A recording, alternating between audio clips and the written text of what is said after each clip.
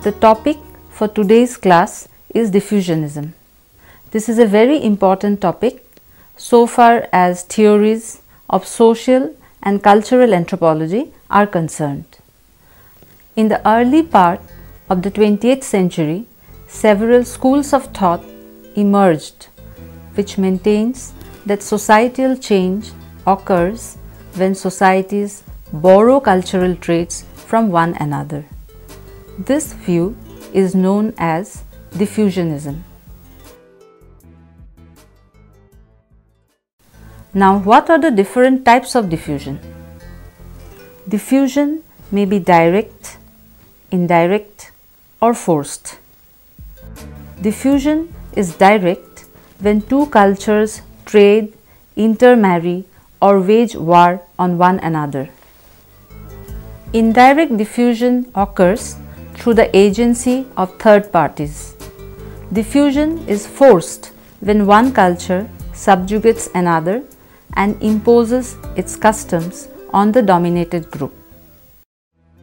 Let us go through the basic postulates. Any cultural group will adopt a culture trait of other cultural group only when it would be meaningful and useful either economically or socially or both. In the course of diffusion, culture trait may not remain in original form, but changes can take place in it due to different environments. Process of diffusion of culture traits always follow from a developed culture into an underdeveloped culture. Process of diffusion may create culture change in groups adopting culture of other groups.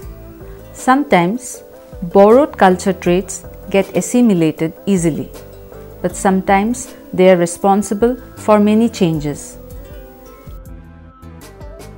Lack of transport and communication facilities, ocean, river, mountain, desert, etc.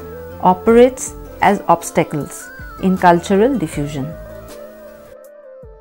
The major contributions of diffusionists. Three schools have made diffusion basic to their formulation and study of cultural dynamics. They are the English group composed of Elliott Smith, W. J. Perry and their followers, the German-Austrian Culture Historical School founded by Grabner and W. Smith, and the American group associated with Franz Boas, Kroeber, Lowy and others. The British School of Diffusionism derived its theory from research on ancient Egypt. Smith and Perry were specialists in Egyptian culture and had carried out research in Egyptology for a number of years. From this, they concluded that all aspects of civilizations, from technology to religion, originated in Egypt and diffused to other cultural areas. To explain the view that some cultures no longer had cultural traits from Egypt, they resorted to an ethnocentric view that some cultures had simply become degenerate. That is, in contrast to the civilized world, the lesser developed people had simply forgotten the original ideas borrowed from Egypt. The German school of diffusionism differed somewhat from that of the British. They argued that several early centers of civilization had existed and that from these early centers, cultural traits diffused outward in circles to other regions and peoples. This view is referred to in German as the Kulturkreis, that is, culture circles, school of thought. In examining why some primitive societies did not have the characteristics of civilization, the German school like the British diffusionists, argued that these people had simply degenerated. Thus, diffusionist views, like the unilineal evolutionary views, represent ethnocentric perspectives of human societies outside the mainstream of Western civilization. Frederick Ratzel felt that the most important consideration was to discover from where culture traits came and where they went. According to him, culture traits may become simplified or elaborated in their course of diffusion or migration. According to Ratzel, every similarity cannot be taken as proof of historical connection because objects of material culture must have certain features in order to have any utility. For example, a canoe paddle needs a blade, and an arrowhead or a spear must have a point. If, however, there are other similarities which are not related to use, they serve as proof of historical relationship. Thus, if paddles have similar incised ornamentations or spears have feathers attached to their shafts, this cannot be accidental, but they certainly imply borrowing or migration, even though respective cultures may be widely separated in time and space. Ratzel called this principle as criterion of form.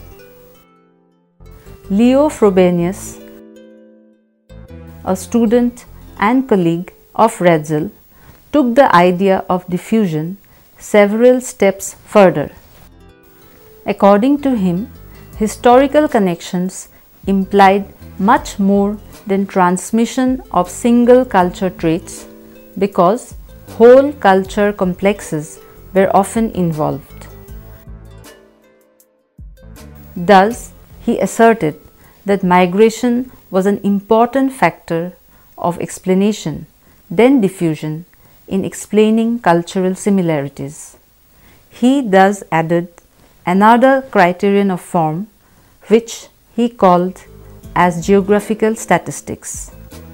His geographical statistics meant that one should count the number of similarities. Ratzel's criterion of form and Leo Frobenius' geographical statistics were vigorously combined in the strategy of Culture Crease School, whose main figures were Graebner and Father Wilhelm Smith. Graebner applied the culture circle and culture strata idea on a world basis.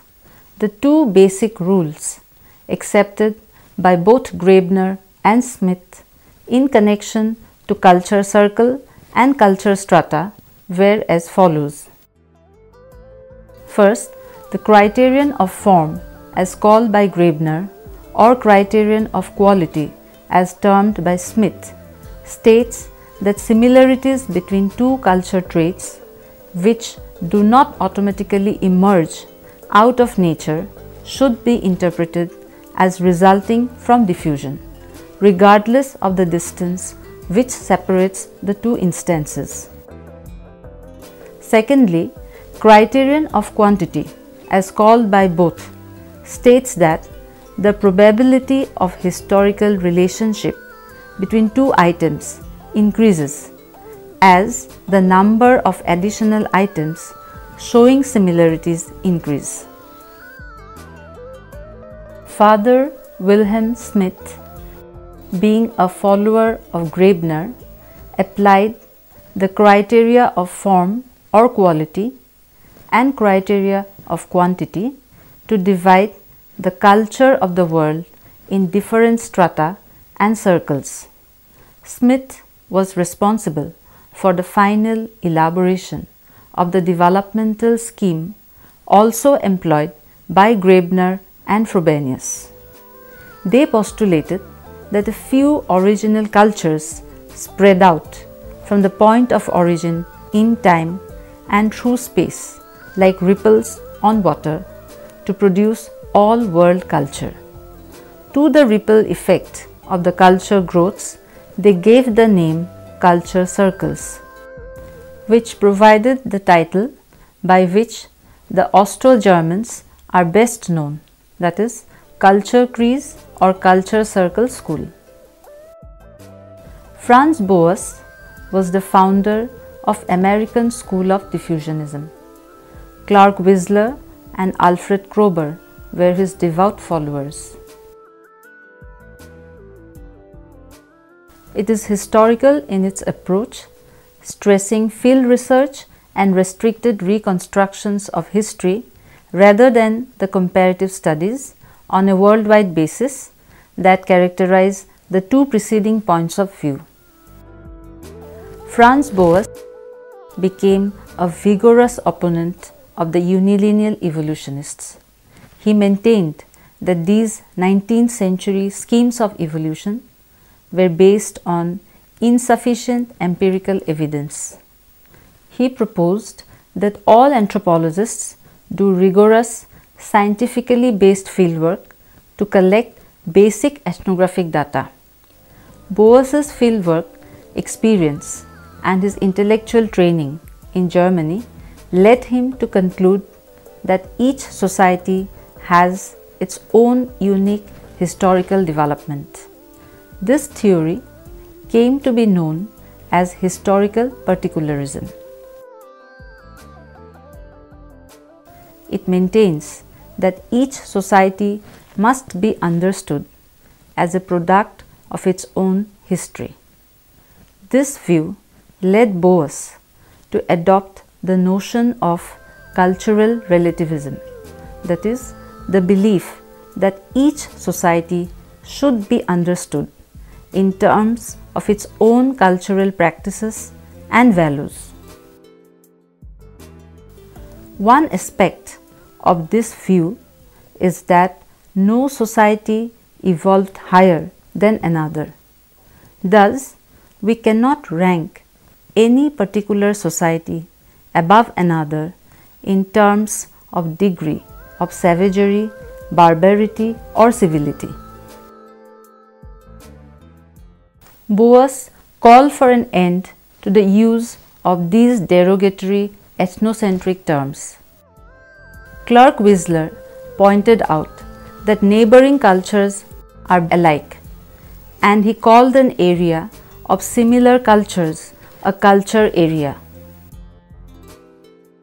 Whistler also plotted what he called the culture center, that area with the greatest concentration of the most typical traits of the whole region. He also attempted to delineate universals of culture, which are classes of culture traits that all culture possess.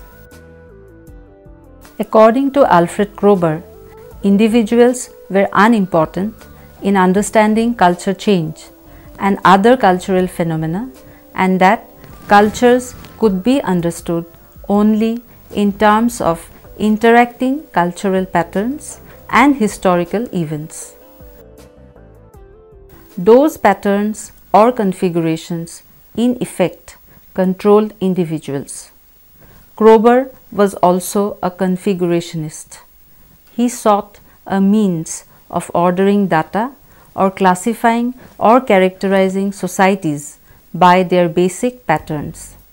The idea behind configurationism is that each society has a cluster of characteristics that mark it as different from all others. Kroeber also added new dimensions to the culture area concept by correlating environmental conditions with Native American cultures.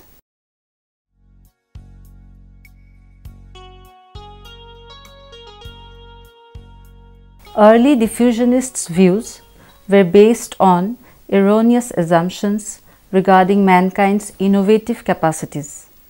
Like the unilineal theorists, they maintained racist assumptions about the inherent inferiority of different non-Western people. The diffusionists assumed that some people were not sufficiently innovative to develop their own cultural traits. Another limitation of the diffusionists' approach is its assumption that cultural traits in the same geographical vicinity will inevitably spread from one society to another. Anthropologists find that diffusion is not an inevitable process. Societies can adjoin one another without exchanging cultural traits. However, diffusionism as a means of understanding societal development does have some validity. For example, diffusionism helps explain the emergence of the classical civilizations of Egypt, Greece, and Rome. These people maintained continuous contact through trade and travel, borrowing many cultural traits from one another, such as writing systems. In the 19th and early 20th century anthropology, there was an important debate between the diffusionist theorists and the evolutionary theorists. Evolutionary theorists held that universal psychological features had generated similar inventions in different parts of the world, while diffusionists believed that important cultural elements had been in very few parts or even in only one part of the world and had spread outwards from there by diffusion. These theorists preferred careful historical geographical analysis of the relationships between cultures and culture areas to the speculative history of the evolutionists.